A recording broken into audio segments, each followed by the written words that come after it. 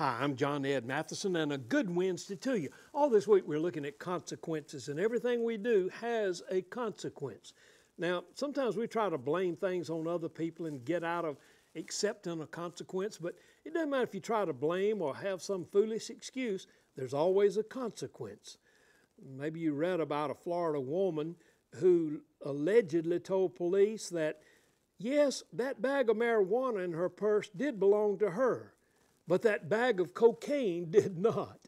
And they asked, well, how do you explain that? And Kenesha Posey said, well, sir, it was a windy day.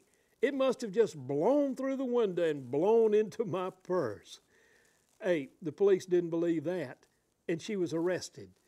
She did something, and it had a consequence. Everything we do has a consequence. Today is a celebration of D-Day, back in 1944. I'm glad our country made some decisions on that day to do an invasion that changed the course of history. Every choice has a consequence. Don't be like Kenesha Posey. Be more like the folks who gave us our heritage on D-Day. Make good choices and then expect good consequences. Do that. And in so doing, I just pray that today will be a great day for you.